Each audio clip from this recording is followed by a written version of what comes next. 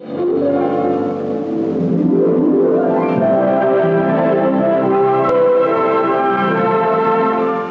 Ed Murrow, and this is the canopy of ice that covers the Arctic Ocean, the frozen barrier that throughout history has barred shipping from a body of water 5 times the size of the Mediterranean Sea.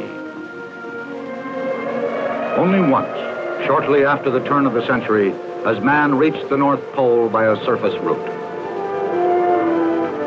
No ship has ever reached the pole. Even the most powerful icebreakers are helpless against this frozen barrier.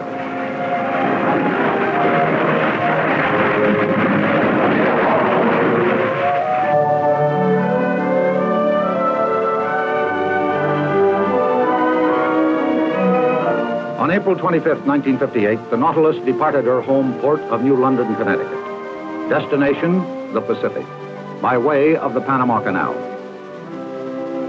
The announced purpose of this cruise was to indoctrinate Pacific Fleet units in the capabilities of nuclear submarines.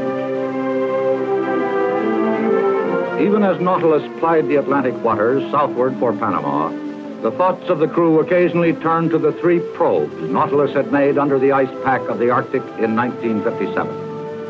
For preparations were being made for further under-ice exploration to be conducted the following summer. Technicians were at work on a myriad of electronic equipment. A special modified version of an inertial navigation system, originally designed for use in missiles, had been installed. And the special high-latitude gyro compasses were checked and rechecked. Preparations were made for installing a pressure-proof TV camera for viewing the underside of the Arctic ice. But as the Nautilus transited the Panama Canal, her crew also thought of the West Coast ports they were scheduled to visit: San Diego, San Francisco, Seattle. And they thought of the long, tedious days of operations they were to conduct, initiating the personnel of the Pacific Fleet in the ways of the nuclear Navy. Finally, the West Coast tour was over. On the 9th of June, shortly after midnight, the Nautilus slipped quietly from her berth in Seattle, presumably starting her homeward voyage south. But the course set by the Nautilus actually took her farther and farther north. Unseen, beneath the sea, the Nautilus journeyed north to the edge of the Arctic ice pack, then under. The voyage to the North Pole was underway, but this under-ice venture was short-lived. Unexpected ice conditions nearly turned this probe into the Bering and the Chukchi Seas into disaster. The Nautilus was forced to turn back. Changes in the Navy are commonplace, and the men of the Navy are accustomed to changes. Therefore, it came as little surprise to hear that the Nautilus Pacific tour was to be prolonged, to include a visit to Hawaii. On June 28th, the Nautilus sailed into Pearl Harbor, site of the Navy's great Pacific submarine base.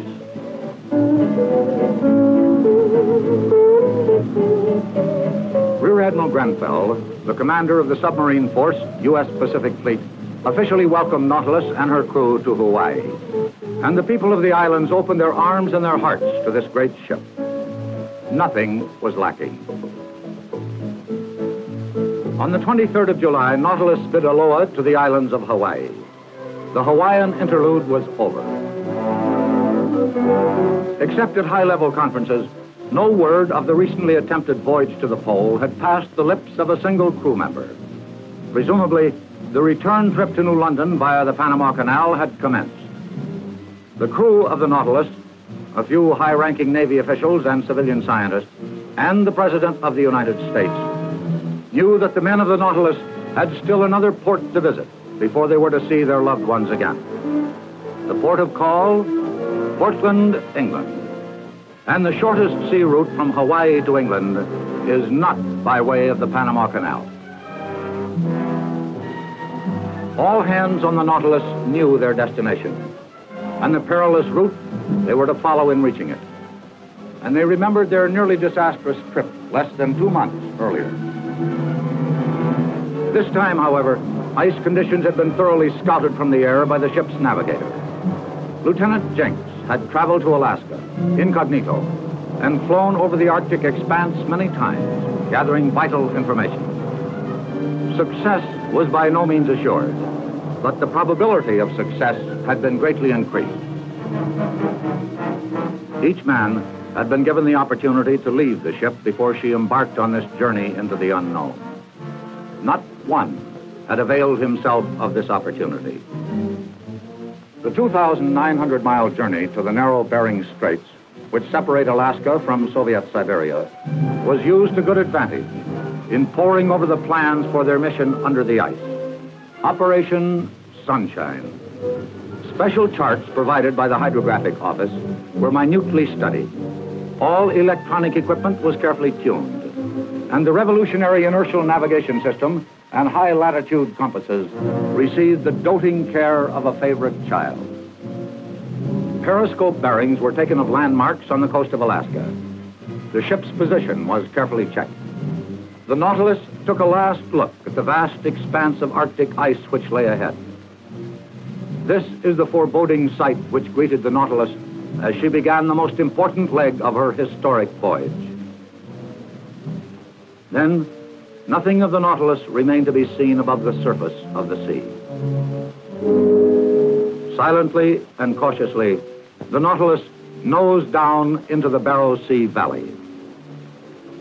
Above, a continent of ice covering the Arctic Sea, a frozen mantle of white that had always proved invincible to man's onslaught from the sea.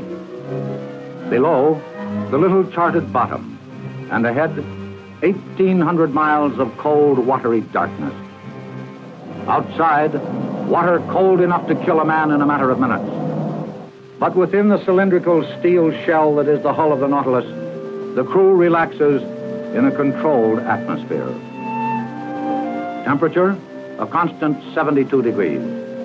Relative humidity, 46%. Life was normal. For the Nautilus, everything was routine.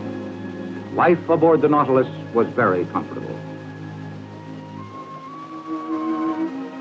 The nuclear power plant, which had driven her over 120,000 miles, mostly submerged, also provided heat and electricity. It provided the power which operates the jukebox and the Coke machine. It provided the light by which a man can shine his shoes or read 20,000 leagues under the sea. And it provided the light by which a man could write a letter. By the time you get this, we will have completed our trip under the North Pole. A lot of people will probably make a big fuss over it, but this has really been a pretty easy cruise. It was a little hair-raising when we were trying to find our way under the ice, but the tensions eased up a bit now, and everybody's a little more relaxed. Some of the boys are holding rope yarn Sunday, cooks hustling up some chow, or takers playing the guitar. Yes, everybody was a little more relaxed, or almost everybody. But when you're making 20 knots, 400 feet under the Arctic ice pack, the navigator can't relax. Always plotting, always checking his instruments. There were no stars to navigate by, no landmarks to be guided by.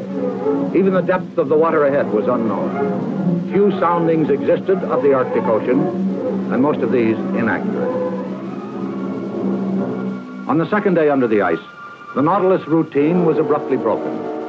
Soundings indicated the ocean bottom was coming up rapidly to meet the ship. Speed was reduced, and further reduced. The depth of the water continued to decrease. Anxiously, the ship crept forward. Was this to be the end of the journey?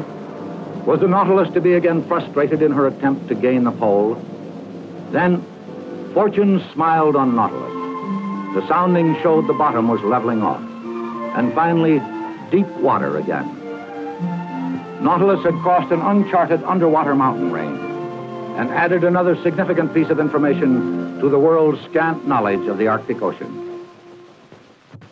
Nautilus had the latest and best navigation equipment. But the best equipment in the world is only as good as the men who operate it. And the men of the Nautilus are good.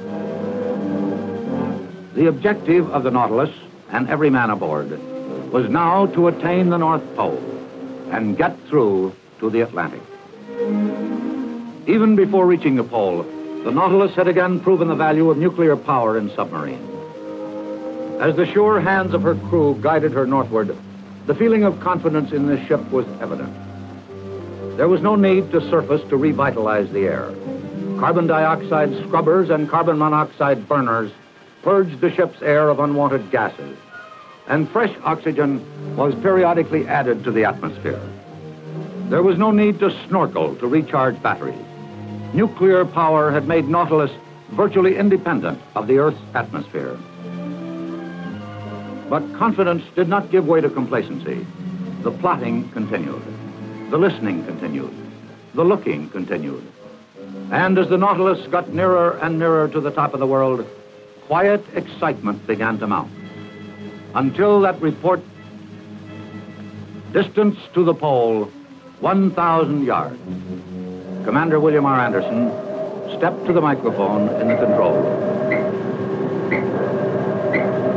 All hands, this is the captain speaking. In a few moments, Nautilus will realize a goal long sought by those who have sailed the seas, the attaining of the North Pole. I would like to suggest at this time, as we approach the pole, That we observe a brief period of silence, dedicated first to He who has guided us so truly. Second, to all those men who have preceded us. whether to victory or to failure. And third, in our earnest hopes for world peace.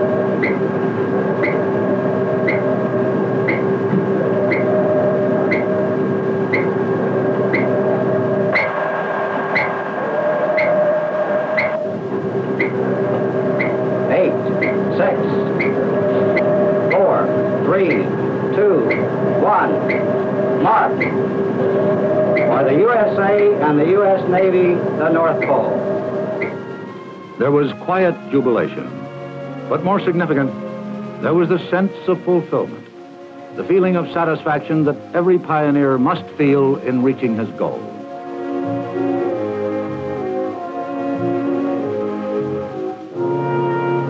The Greenland Sea. 36 hours after the historic polar crossing, the Nautilus surfaced. The voyage from Pacific to Atlantic by way of the North Pole was now a matter of record. Nautilus had made history. The men of the Nautilus had blazed a trail under the Arctic pack, which reduced the distance from the Orient to Europe by almost half. A feat which seems destined to have enormous impact on future sea commerce. On her return to New York from England, Nautilus received a hero's welcome from a grateful American people. Commander Anderson was awarded the Legion of Merit, and the entire crew was awarded the Presidential Unit Citation, the first such award ever made in peacetime.